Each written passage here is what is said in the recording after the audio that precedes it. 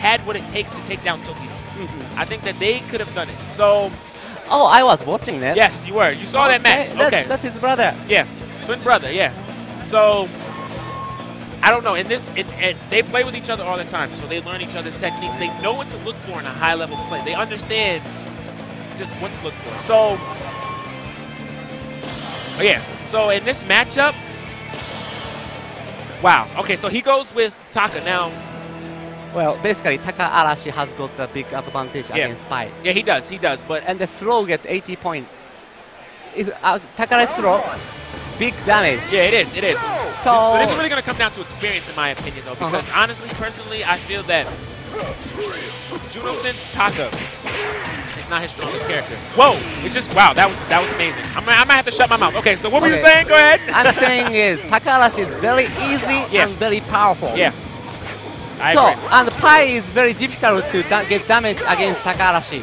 So Takarashi and Pai, Takarashi is much more easy to win, I should say. This one, big damage. Headbutt.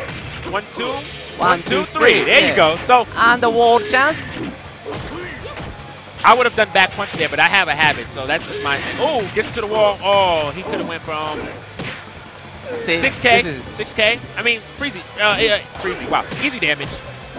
Yeah. See, he's playing it smart. He knows he has to stay simple, go with the pokes. He plays me a lot, and we play Taka mirror matches, and I'm also a Pai player. Okay. So he's used to this matchup now.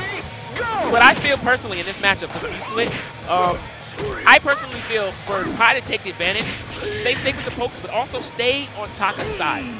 Well, yeah, I think so too. You know, definitely force the mids like he's doing. Be careful when it comes to the range because Taka is very scary at a far range. I don't think Pai has a strong mid-range game, but that's just my opinion. I mean, she does have back forward kick and guard, which is very strong, and is advantage. So that's a good thing to freak Taka out with. But for the most part, she has to stay at Taka's face, and that's what makes this matchup bad for Pai. So right now, I have to say, Akai's doing a great job. Yes. Applying the pressure, staying in his face, making it very difficult. He just needs to keep this up. Good mid attack coming down. Here's the down attack. Yep. Akai is start the attack with the 2P. Yeah. That is very, very good fast attack. Ooh, pushes a button into the wall. Deadly. That's not death though. 2P. Yeah. I was gonna say 2P. I agree, 2P. So Akai's gonna need to take an inhibition right now. Just focus. Think about what happened in that match. You know, ironically enough, I'm surprised that Akai himself did not pick Taka. He being a Taka player as well. Oh, really? Yeah, I just feel like maybe he's uncomfortable with this match.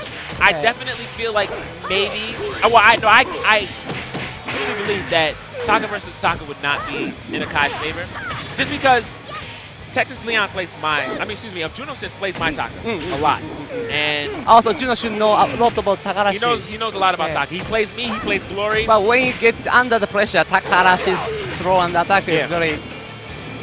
He is. Taka with momentum, very scary, especially against a lightweight.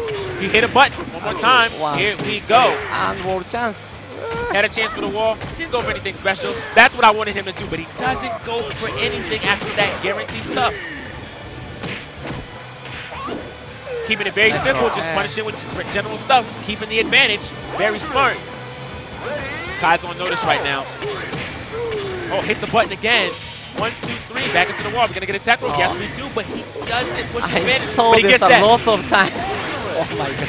I wonder where he got that combo from. No, I'm just joking. Good stuff. Very good stuff.